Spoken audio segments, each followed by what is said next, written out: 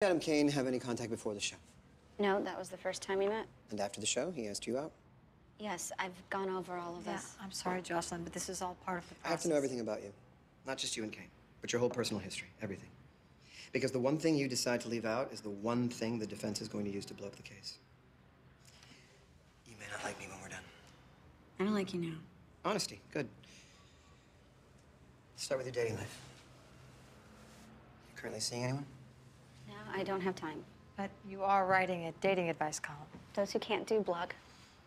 Have you accused anyone else of rape? No. Have you ever been raped before? What? I just said no. They're not the same thing. Your dating life in college. Tell me all about it. Adam Kane.